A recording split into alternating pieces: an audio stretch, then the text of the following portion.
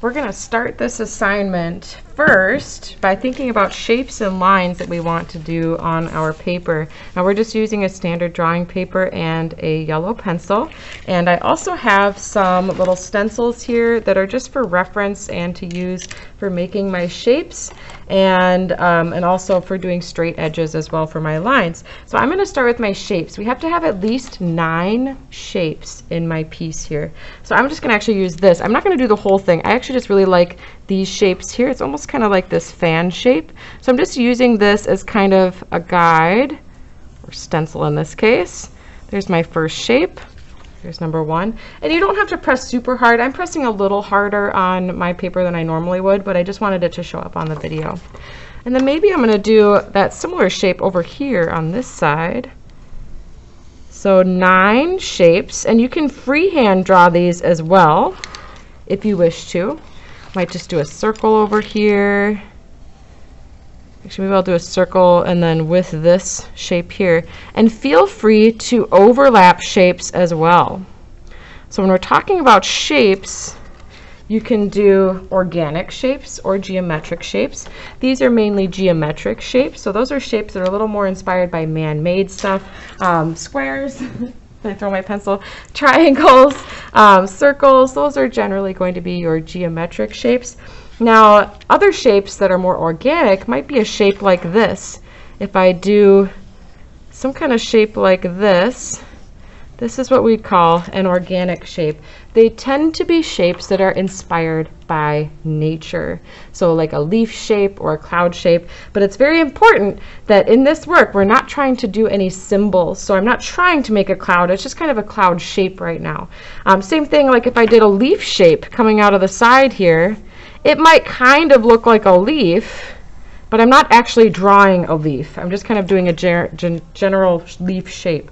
So here I have 1, 2, 3, 4, 5, 6. I have 6 shapes so far. Some overlapping is happening, and I can actually keep going all the way over this. I'm going to go into that shape. Same thing with this one. I'm going to actually continue down that way. So it's actually kind of intersecting. I think that's going to be a little more interesting.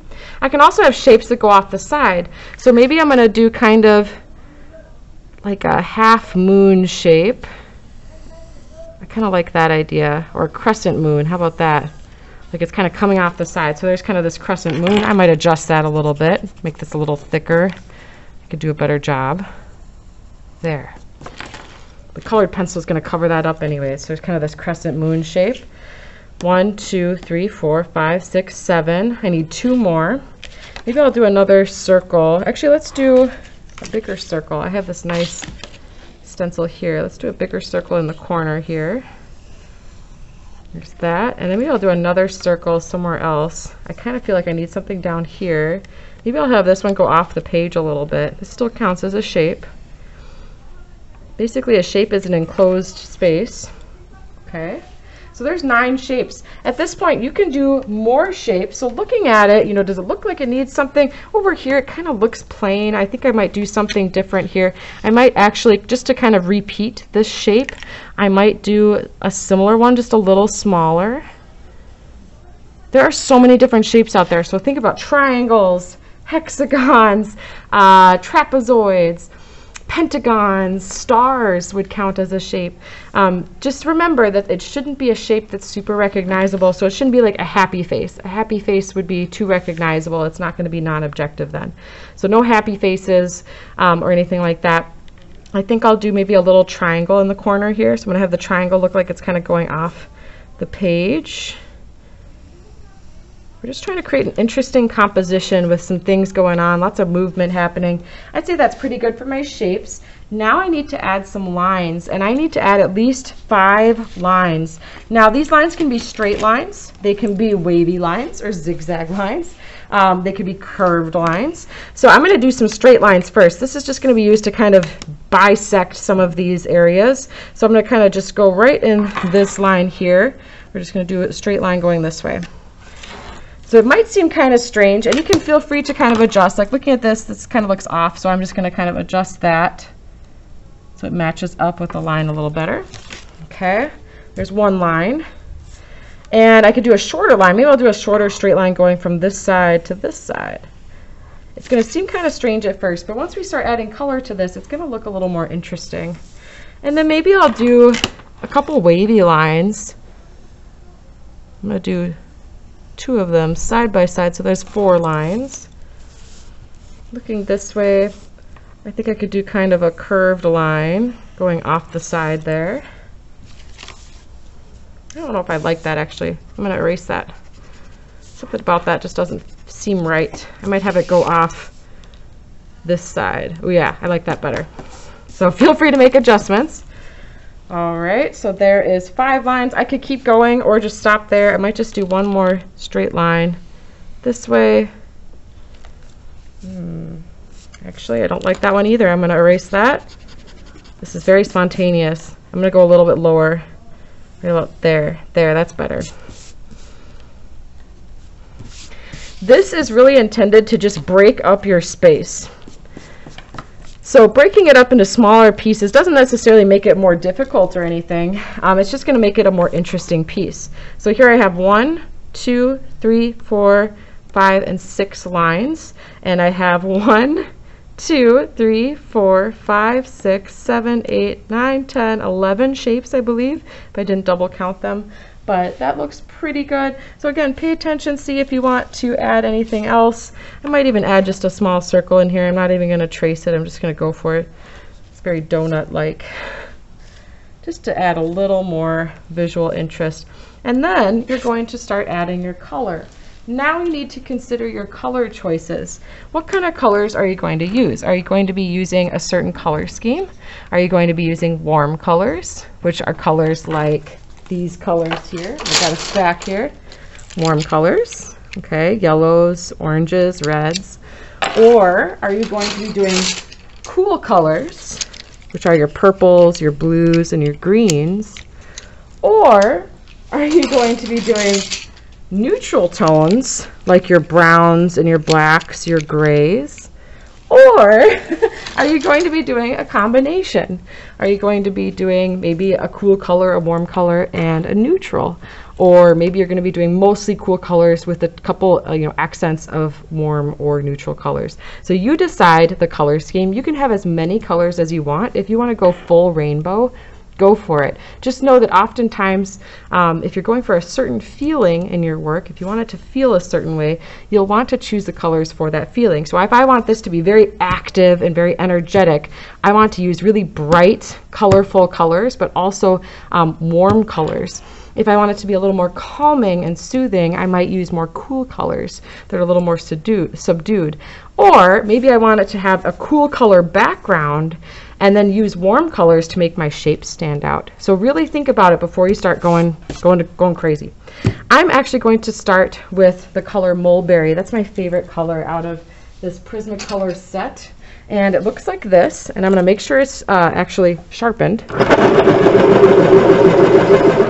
And I'm going to start wherever I feel like. I think I'll start in this section here. So I'm just going to pay attention to this section. Now you can color this how you wish. Generally, we'll want to do kind of a gradient, and then you're able to do the burnishing technique of your choice. I think what I'll do is the saturation burnishing or color blender. I like using those color blenders, or colorless blenders, I should say. So I'm just going to staying in this one section, trying not to go out of the lines because we're not erasing these. That's why we used pencil first. And I think I might have this kind of fade out to a lighter mulberry purple color in the middle. You'll see how this kind of works. It's kind of like making a value scale. And then it's going to get darker as it goes towards this edge. Here we go. So darken that up. And this just takes some time kind of building up the layers. You can also mix colors. So if you're looking for a particular color and you're just not finding it, feel free to mix colors as well. I'm going to go back over here and really darken this edge. Make sure it's very dark. Same with this edge.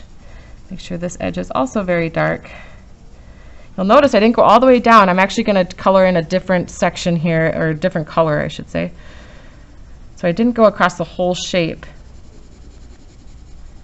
I'm going to lighten it up as I go towards the middle here. So I'm keeping that light.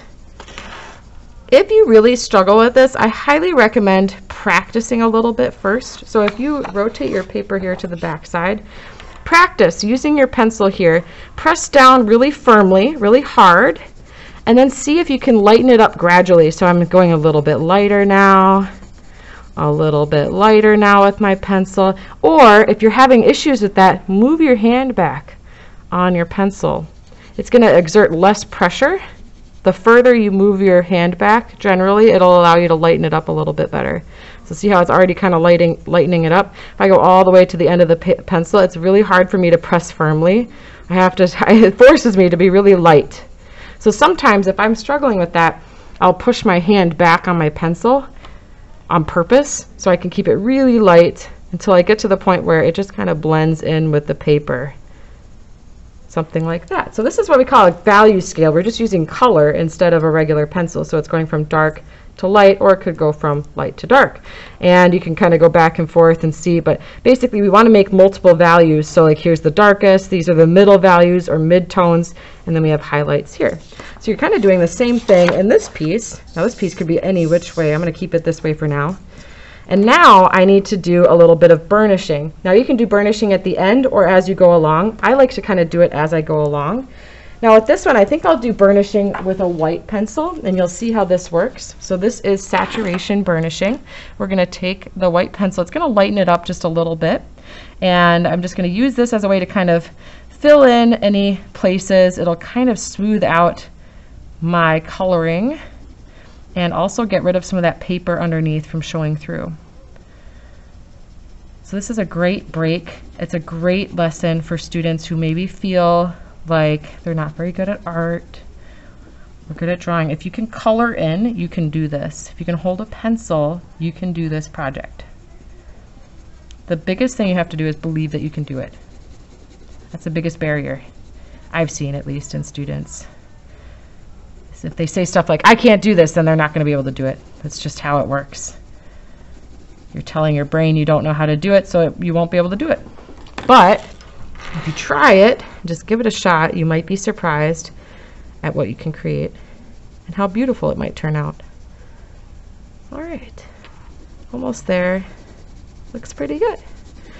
So I just used that to kind of blend it all in. Looks pretty good. Actually looks very 3D, which I am kind of excited about. So you don't necessarily have to do a gradient in every single area, but I want to see some throughout the work. So I want to see a few of them here and there. And then maybe I'll choose the same color and put that same color somewhere else, or do a different color. So maybe I'll do this purple color inside of this kind of crescent moon bottom space here. So in this case, I think instead of doing a gradient, I'll blend some colors together. So I'm going to have it go from this color to a different color.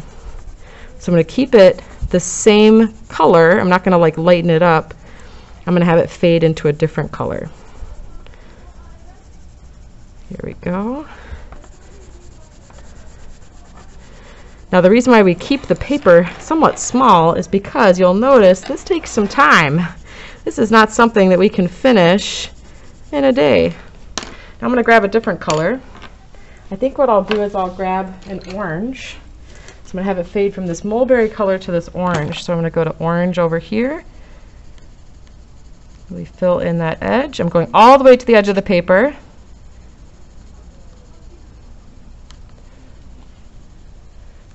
And I'm going to have it meet up in the middle with this mulberry color.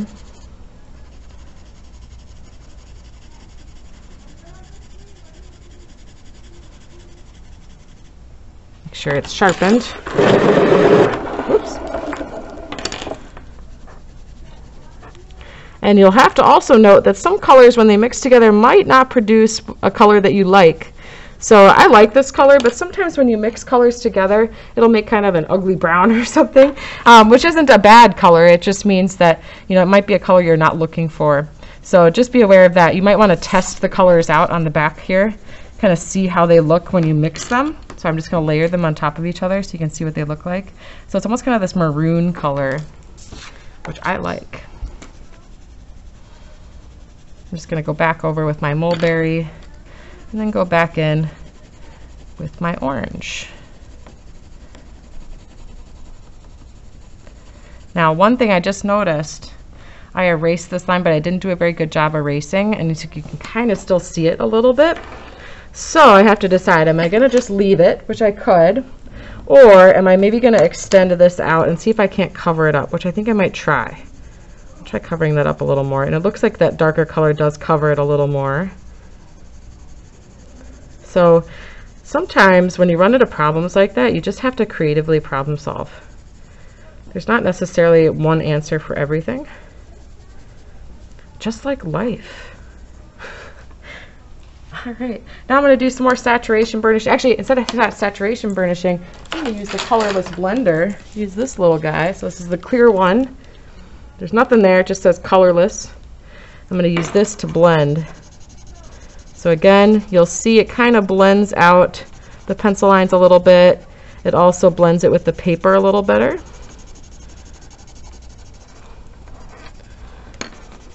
The nice thing about these two, doing this project, I mean, is that every single student is going to have a totally different piece. No one should have the same looking piece because we all choose different colors and shapes and lines. Each one's going to have a different feeling, a different look. Some might look really detailed, others might be less detailed, and there's nothing wrong with that. I love these colorless blenders. You just have to make sure you sharpen them. There we go. Get into that paper. You're digging that pigment into the paper. Go all the way to the edge. And really fill up that paper. Eventually this whole thing's going to be filled with color. All right, so that's that. That's the next one. And then I just keep going from there. Keep choosing areas. It's kind of like a puzzle. You're going to choose different areas to focus on. Just take it piece by piece. And if you wish, you can write down the names of the colors that you used in case you're not sure. You can also write down the numbers. Sometimes it's easier to write down numbers instead of the names. And then that way you can come back each class and find the pencils that you need and keep working from there. I'm just going to brush that off. You'll notice sometimes it leaves some traces of pencil lead, so just be kind of careful about that. And you're going to just take it from there. So here I'm going to stop. Obviously I'm not done. I'm going to keep working on this, but this at least will get you started on this assignment. So I hope you enjoy it and have some fun with it. And if you ever have any questions, you can always ask me for help. Enjoy!